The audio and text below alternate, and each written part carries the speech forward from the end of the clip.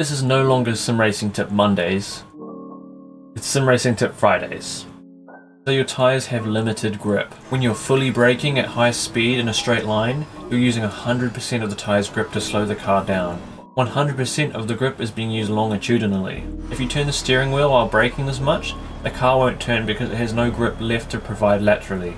You want to be using as much of the tyre's grip as you can through the turn, so this is what you do. You're in the braking zone and you're hard on the brakes.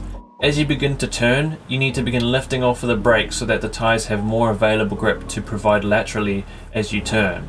As a rough example, when you lift your brake pressure back to 90%, you are no longer using 100% of the tyre's grip in a straight line.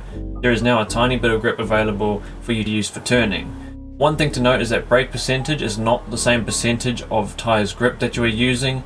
Sometimes the optimal braking force where you are using 100% of the tyre's grip is less than 100% of the brake pressure. And when you are using less than this optimal braking force, then you have the extra grip for turning. You want to be using as close to the 100% of available grip as possible, so as you are lifting more and more off of the brake pedal, you want to be turning more and more into the corner until you are at your optimal steering angle.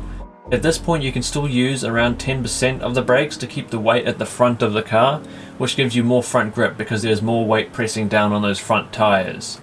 Too much brake and you'll be taking some of the lateral grip away, and you'll be straightening up and you'll be understeering in the braking zone.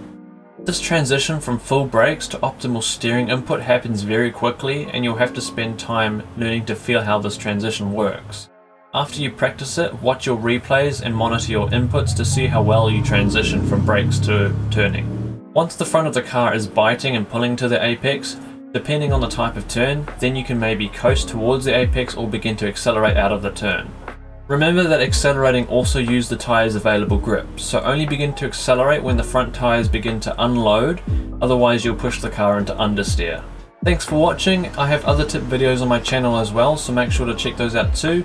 If you're suffering from any kind of sim racing burnout or exhaustion, then I'm starting to do a series about that, and you can also check that out as well. I'll see you again very soon, and again, thank you for watching.